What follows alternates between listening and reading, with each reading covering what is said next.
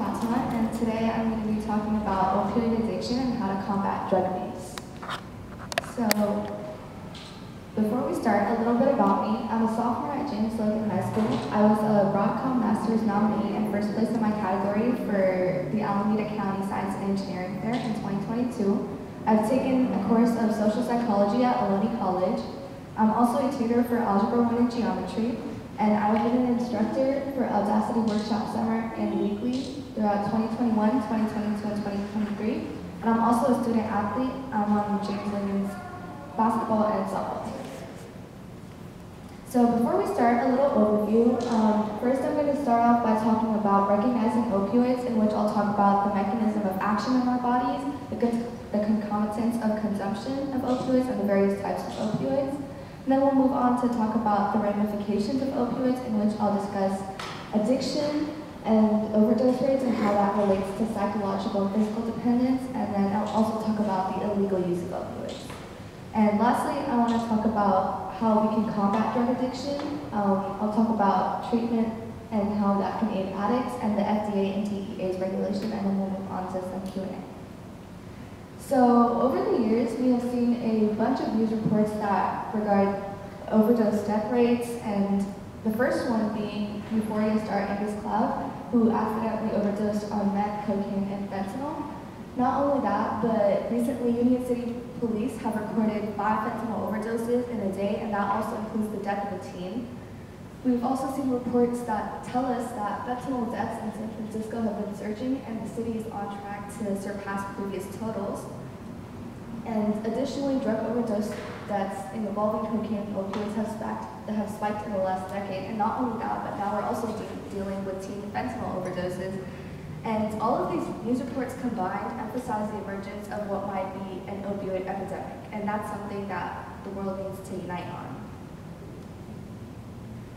So firstly, what are opioids? So what are opioids and how do they work?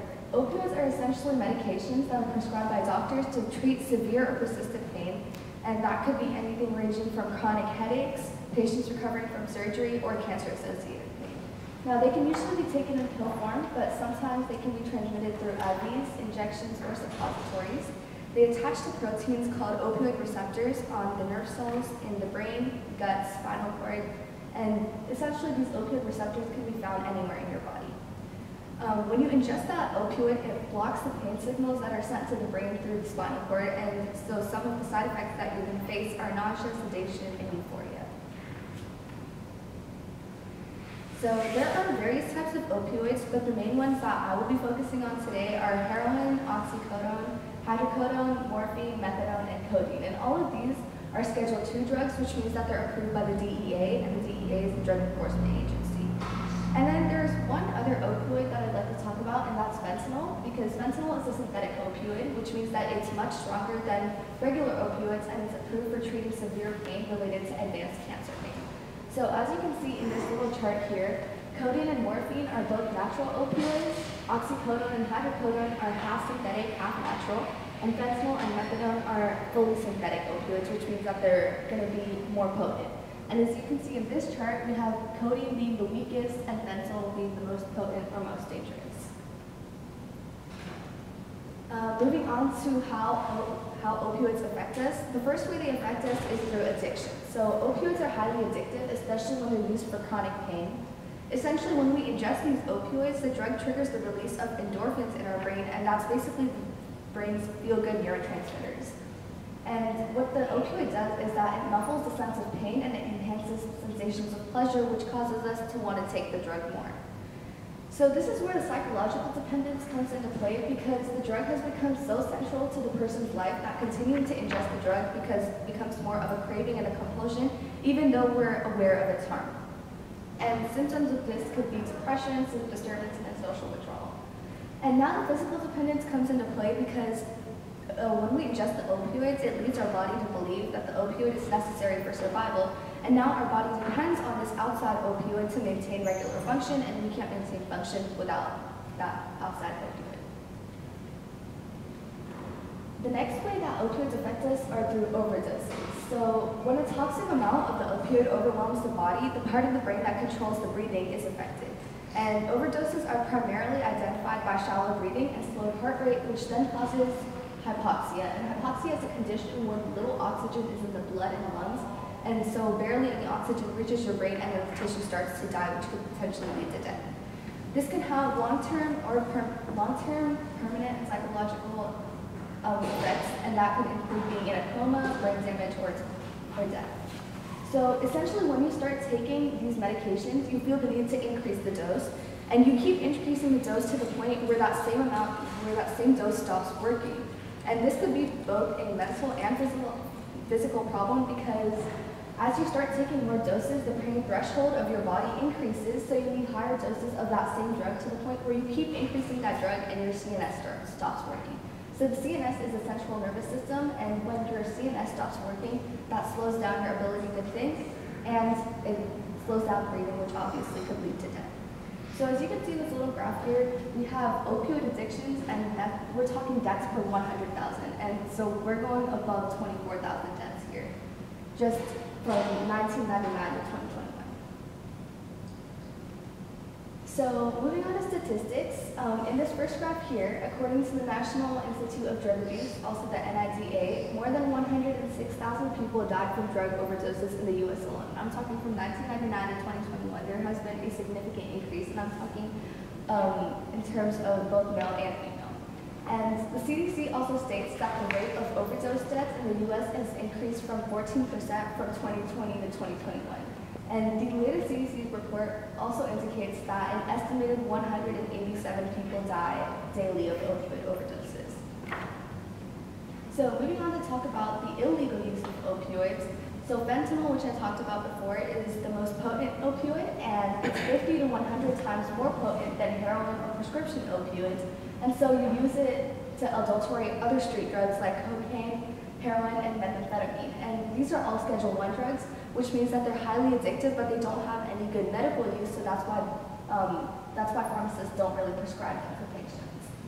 They're also sold in forms like pills, powders to sniff, small candies, eye droppers, or nasal sprays, and this is essentially what has spiked overdose death rates.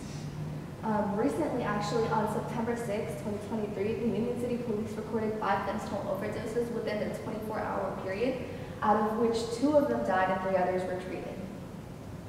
In this first graph over here, according to the National Center for Health Statistics, fentanyl alone has caused 21,000 deaths. So that blue line, that represents the amount of deaths that fentanyl has caused. And overdose deaths associated with fentanyl have increased from 46.6 per million in 2016 to 178 per million in 2021, which results in a 282% increase, which is quite a significant increase considering that we're only talking in just our nation. Moving on to talk about how we can combat drug addiction. So the first way that I'd like to talk about is through treatments. So we have medications including buprenorphine, which is commonly known as brand name Narcan, or its generic name naloxone, and methadone. These 2 are used as treatments. So Narcan is essentially the drug that counteracts the effects of the overdose by competing for the same effectors that the drug works upon. So, for example, when someone overdoses, the first responders, they're going to use Narcan to counteract the effects of the opioids. And methadone is basically a synthetic opioid antagonist that eliminates the withdrawal symptoms, and it relieves the drug cravings by acting upon the opioid receptors in our brain. And these are the same receptors that the heroin, morphine, and other pain medications activate. And methadone and buprenorphine both have a slow process in its treatment, and so that ensures that the treatment doses, they don't produce euphoria for patients who are opioid dependent.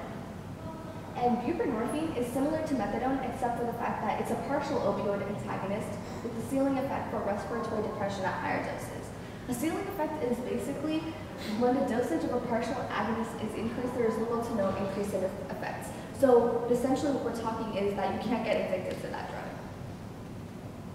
And then the next thing I'd like to talk about is the FDA and DEA. So the FDA is the Food and Drug Administration, and it's a regulation authority that has oversight of all the drugs produced in the US. So when drugs are made by manufacturers, they have to present the drugs to the FDA for a seal of approval, and the FDA then studies the drug to make sure that it's okay to be put out into the market. Then we have the DEA, which is the Drug Enforcement Administration, and most pharmacies like CVS, Rite Aid, Walgreens, they're all controlled by the DEA, and they ensure that the drugs are dispensed through proper channels. Essentially what they do is that they guarantee that Schedule 2, 3, 4, and 5 drugs are not counterfeited, so the fentanyl can't be sold in liquids or bubble forms.